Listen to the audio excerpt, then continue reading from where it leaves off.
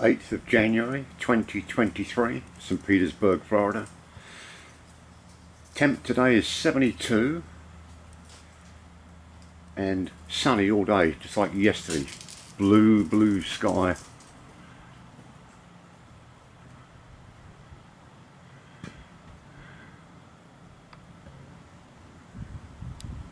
Sunny's up there, but it's blinding me to take the picture. Anyway, it's up there. So, of course, I'm going to take the rocket out today. I took it out yesterday. Checked the tyres. 36 front, 42 rear. Tyre pressure on a bike or a car is so important. A lot of people don't seem to realise that. Makes a difference to your cornering, braking, even acceleration. So my 2009 Rocket 3 going very well.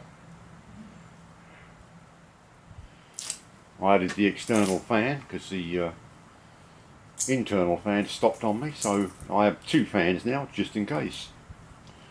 Practical. And speedometer packed up.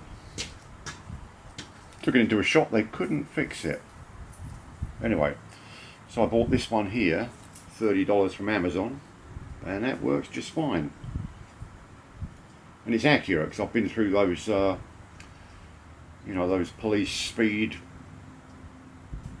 calculators, whatever you call them, on the street. Tells you how fast you're going. It's accurate.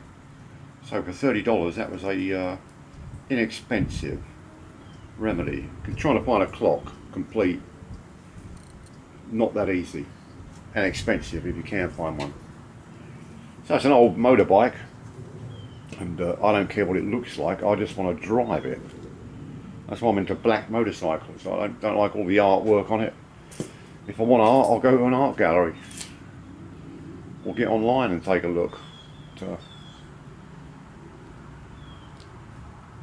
I'm from the Henry Ford old school. I don't care what colour you have, he said, as long as it's black. And abundance of black paint, no doubt. So, anyway, I'm going to be going out later for a burn up, because I'm one of the old ton up boys from the Busy Bee. And there you had it. Still running good. I don't know, about 30,000 miles on it, something like that. No issues, just a few electrical things. There you have it.